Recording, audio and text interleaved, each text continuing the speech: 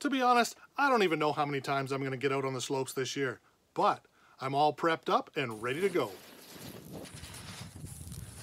The RCR card will help me save a little bit of cash. Plus, the whole free day thing is a bit of a carrot on a stick to keep me coming back for more. This Giro helmet is a new one for me too. It's always been a toque all the way. Last spring I noticed just about everybody was wearing a helmet. And quite frankly, I was the oddball out wearing only a toque. Back in the day, you wouldn't see helmets on anybody outside of the race team. Now, it's everyone. It makes a lot of sense and it seems like the right thing to do. So, here we go. These Oakley goggles should be great too. And it's not always easy finding a set of goggles to fit over glasses like this.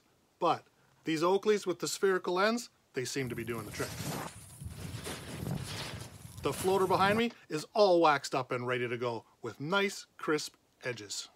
I can't even tell you how long it's been since the base has been treated so well.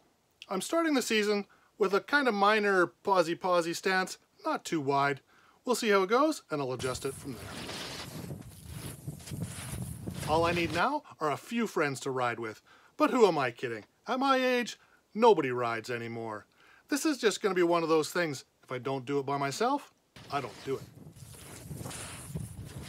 We're into the home stretch now. Kimberley Alpine Resort is opening this weekend. All that's left is to fire up the chairlift and release me onto the slopes. Thank you so much for watching, and I'll see you on the hill.